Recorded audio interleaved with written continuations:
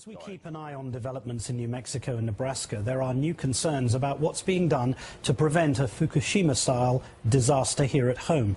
In all, there are 104 nuclear sites across America, with 3 under siege right now. But officials at the Nuclear Regulatory Commission insist there is no need for panic. But as wildfires swell and floodwaters rise, when will it be time to raise the red flag? I'm joined now by Michio Kaku, Professor of Physics at the City University of New York here. And good afternoon, sir. We've got a raging forest fire on the doorstep of the Los Alamos National Lab, and nuclear reactors in Nebraska partially underwater. Is this unprecedented? This is unprecedented. This is a triple whammy, a triple threat that we've never seen before. 2 commercial plants, 1 weapons plant under siege. We're talking about the 100-year storm, the 100-year fire. We were assured that these would not happen for 100 years, and yet they're happening. How dangerous is the situation? Well, at Fukushima, we had a tipping point that was reached within about a minute with the tsunami. Here in Nebraska, we have time. It's basically Fukushima in slow motion. The magic number is 1,014. When the water flood levels reach 1,014 feet, game over. It's all over. At that point, you're talking about flooding, short circuits, pumps, generators are out. But we're not there.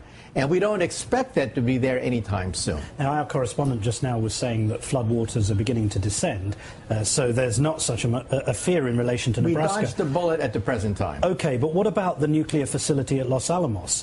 What kind of risks are there? Well, that fire is because I'm assuming control. There's a vast amount of nuclear waste being held at that plant. The Los Alamos National Laboratory, the good news is we no longer store hydrogen and atomic bombs there. However, we have a particle accelerator, small reactors, and large quantities of nuclear waste involving plutonium, the most toxic chemical known to science. A microgram, you can't even see a microgram dust particle, in your lungs can cause lung cancer. And there are between 20,000 to 30,000 barrels, 55-gallon drums, of plutonium waste stored on site. That's horrendous then. So if that was in any way impacted by these conditions, there could be a serious outcome. Well, remember that most of the nuclear sites at Los Alamos have been secured, okay? They've been locked down, so we know there's not going to be any danger from the accelerator, from the smaller reactors. The danger is areas that are not locked down. And what happens if the fire breaches the firewalls and goes right into the site itself? The fire is at the doorstep of Los Alamos right now. That's how close it is. And once the fire begins to spread into the building itself, it's a science experiment as to whether or not all our safety locks and redundancies will hold. Would you recommend moving the nuclear waste to somewhere else? Is that possible? It's not perhaps a less endangered area. It's not possible now in the sense that people are scrambling to evacuate people off site, to secure these sites. Basically, it's not possible given the chaos of the present moment because it's not under control by any means. Do you think that we should change the circumstances in which we hold this kind of nuclear waste? Do you think that there should be some new plans, new rules of some kind that mean a fire doesn't come up to the gates of Los Alamos in the way that this has? It's an accident waiting to happen. 11 years ago, we even had a bigger fire at Los Alamos. This is now Act 2 in this game.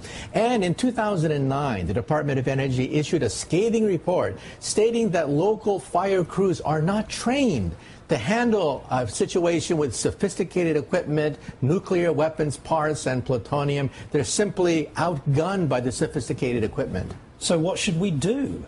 I think we should begin to think about moving some of these sites away from Los Alamos and realize that the whole purpose of Los Alamos is stockpile stewardship.